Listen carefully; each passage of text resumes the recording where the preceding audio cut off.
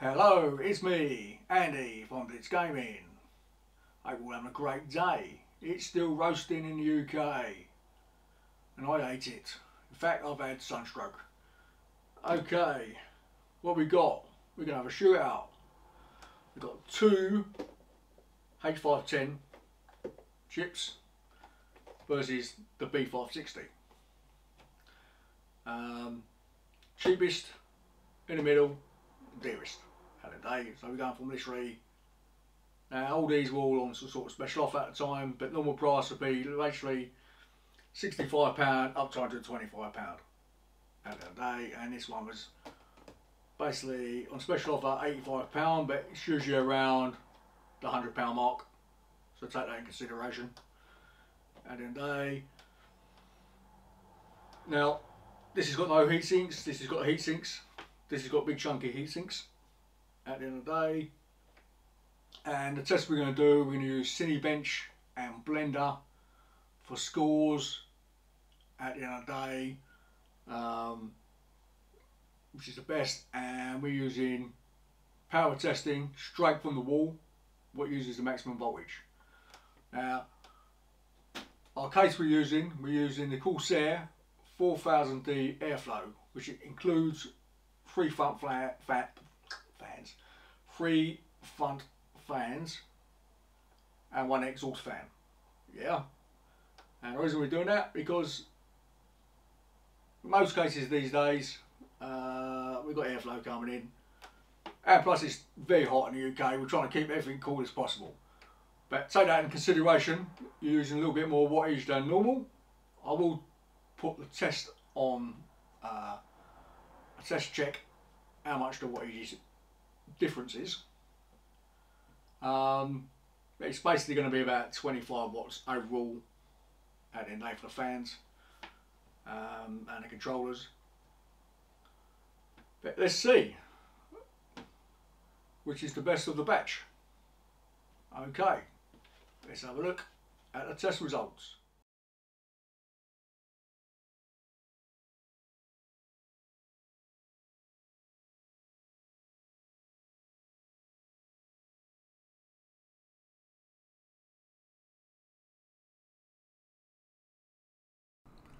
You can see the way they'll work. They'll turbo and come back down to the speed they want to be. I mean, under 65 watts, everything went fine. Nothing got too hot at the end of the day. But the Intel fan is noisy. I can tell that now, and it ain't powerful enough to run it at 125 watts. But otherwise, all the scores at the end of the day come out pretty good, and then there is one leader at the end of the day. Okay, before you ask, does anything get up to 4.4? No.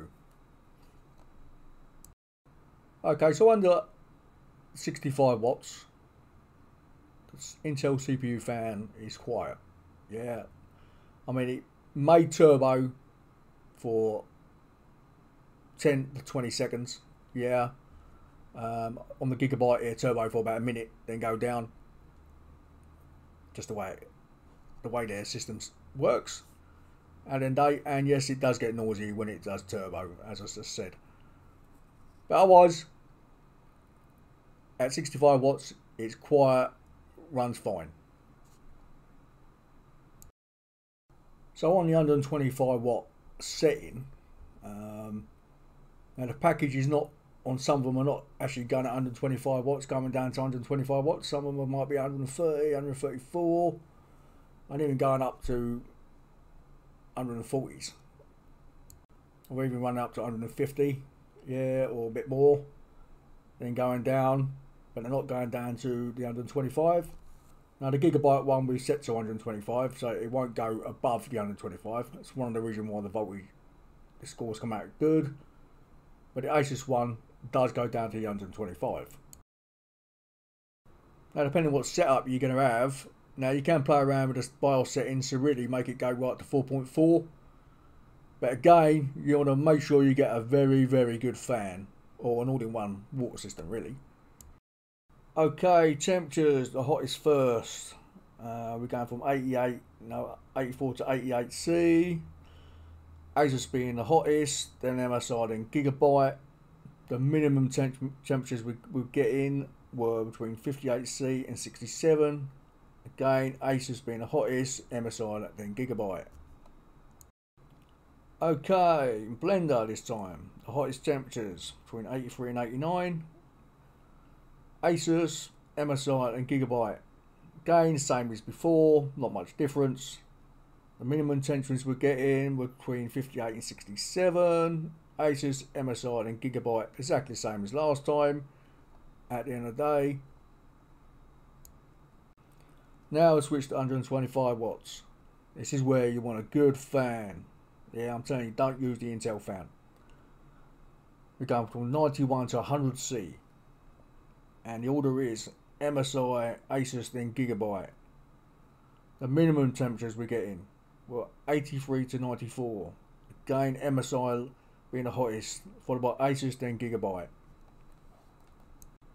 In Blender, again, we're still doing 90 to 100. But the change is around. Asus now leads the pack, followed by MSI, then Gigabyte.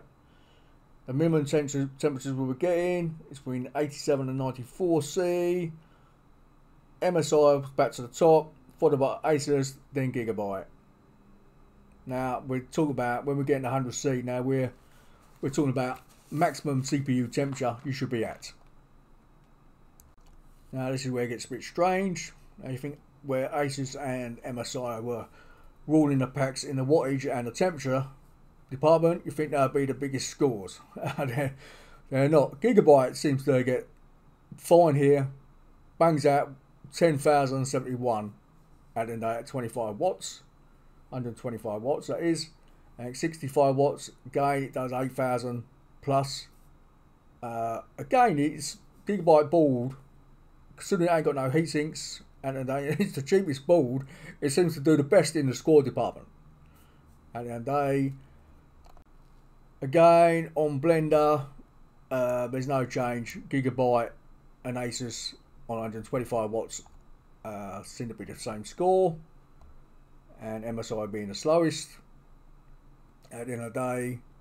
And 65 watt Gigabyte went again with a great score, then Asus, then MSI. I think the reason why Gigabyte have a better score than everybody else, as I said earlier, on these two tests, basically the Gigabyte board will run up to full speed and it stayed there literally for 60 seconds, then slow down, and that 60 seconds, yeah, it's high enough clock speed for a certain amount of time to win the overall speed. Okay, to change the settings on the BIOSes on the MSI, it's simple. You just go down to CPU cooler profile down the left, or tuning, and click basically tower to bang it up to 125 watts. Yeah. I don't know what happens if you put it on water cooler. That may give it even more power. I don't know. I didn't try it with with a water cooler, but you need a good cooler. Now I did do a test run with an Antec A30 CPU cooler. Extremely quiet. Did not stop it from going up to 100C. Yeah, at 125 watts. So don't bother buying one of them if you want to run it at 125 watts. Now I've got the latest BIOS for Gigabyte. Its settings change a bit. You have to go down to turbo power limits, turn on enable. Then you got two settings. Yeah. Package 1 and package 2. You both of these set both of those to 125 watts or higher, depends what you want to do really, and it should be fine. If you put it onto auto, it'll run between 65 and a bit high up and 125 watts. Yeah, turbo to 125 for about a minute, then it run down to 65 watts. Now you can set it both to 65 watts and she comes out nice and slow and cool. Okay, for the Asus BIOS, you go to AI Tweaker, and then you just go to the Asus Performance Enhancement tab. Enable for 125 plus watts, disable for 65 friendly wattage. Okay, we're back, and the winner is Gigabyte, the H510MS2H. Why did it win? Simple. Better thermals, better wattage, better score, and it was cheaper. What more can you want? And then I personally thought the Asus would win, truthfully. And then they, out of two H5 boards, being one having heat sinks, but obviously that wasn't the case. And got the B560, and then they were bigger heat sinks. Again, it never got cooler. And then now I think the reason being this got the best scores and the best thermals and so and so. It's just the way it runs. It just basically, it would clock up. Basically, you run Blender or whatever, and it go up to maximum speed, and it stay there for nearly up to 60 seconds. Yeah. Then drop down, and it's basically doing what 4.2, 4.3, literally in some cases. And that extra, for that extra 60 seconds, that extra clock speed is banging out. Yeah. Gives it the highest speed. Yeah. And then it dropped down for, I mean, Blender what runs for, depends what you got it on. I mean, literally minimum settings we had it on. So for 9 minutes, then it'll run basically standard setting, and it'll be going out between 3.9 to 4.2. And I think the way it was doing that, it allowed it to be cool enough and use less power. Where the other two boards were going up to maximum wattage, and then I was going down, up, down, up, down, up, down, and then they on certain of the cores, and I think that's the reason why they were using more watts and basically hitting thermal limits, especially on the MSI, getting up to 100C. You think with these big chunky heat sinks, you won't go nowhere near 100C. But if you go by the BIOS settings, and if you read the manual, probably says the same thing in the Asus board. Basically, if you're going to go 125 watts, please buy a very good aftermarket cooler. And then they, now I did do a test run because I had one spare.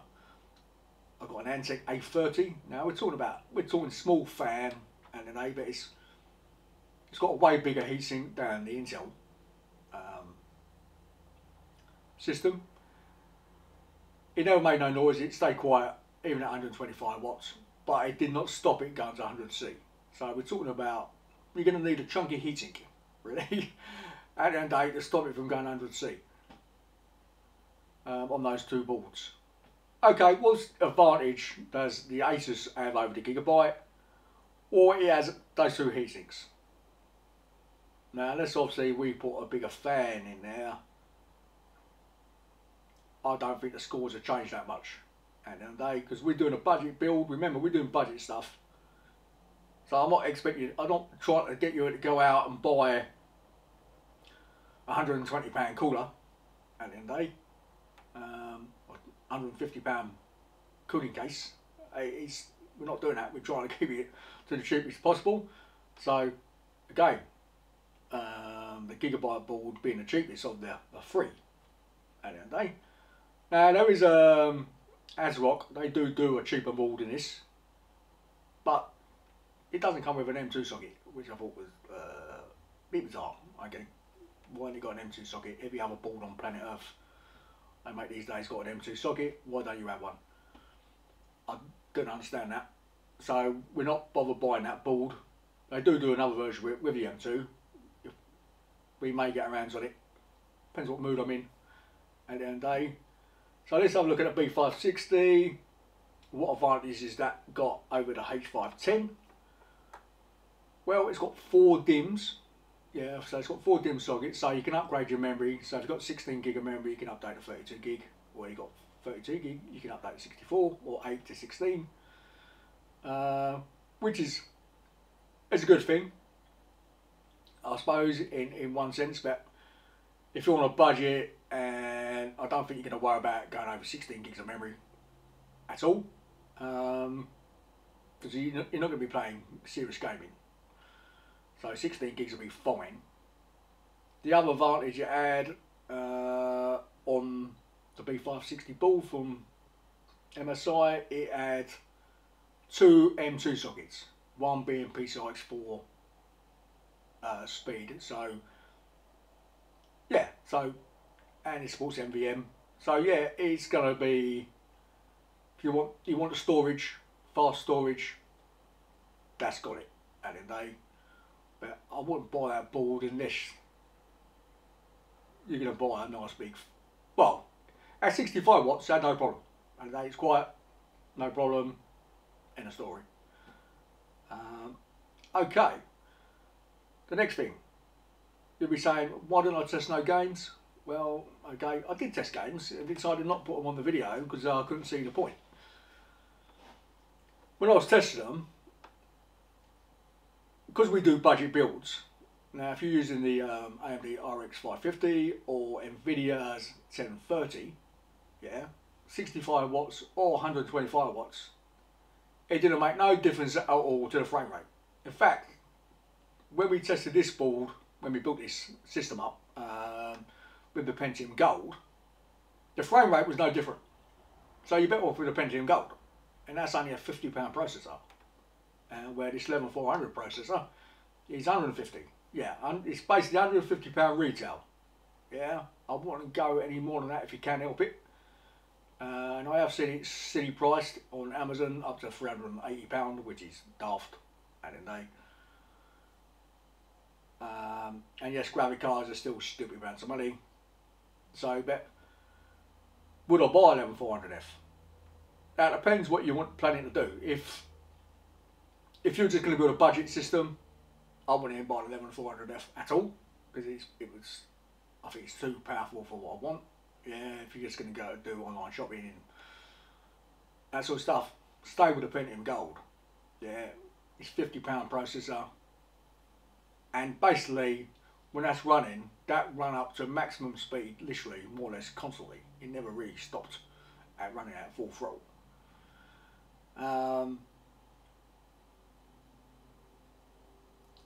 And on top of that, yeah, if you bought the 11400F, you're doing it for the future, and hopefully your graphic cards come down to the normal. Yeah, okay, yeah. You talk about getting a 2060, 3060, 3070, 3080 or whatever, or an AMD 6000 series graphic card, when they all come down to normal prices, that'll be fine. But I think if you're not going to do that, I personally think the 11400F is a complete waste of the money, really. With the graphic cards we tested, with budget graphic cards, it just ain't worth the effort. I mean, at the end of the day, I mean, the processor itself, bargain, speed for money wise, I mean, we're talking about, it's the best processor on the market, better than any AMD stuff. I mean, we're talking about 6 cores for £150. Yeah, AMD's processor, I think, what's it, the 5600, is £200 odd at the day. Buy, if you can get it at the day. If you want to go gaming, you plan to buy a decent graphic card, buy this processor at the end of the day, you're laughing. But if you're not, as I said, don't bother. Okay, that's me nattering on. I hope you enjoyed the video, and if you did, don't forget to comment, and if you haven't subscribed, please subscribe, and I will see you in the next one. Have fun all.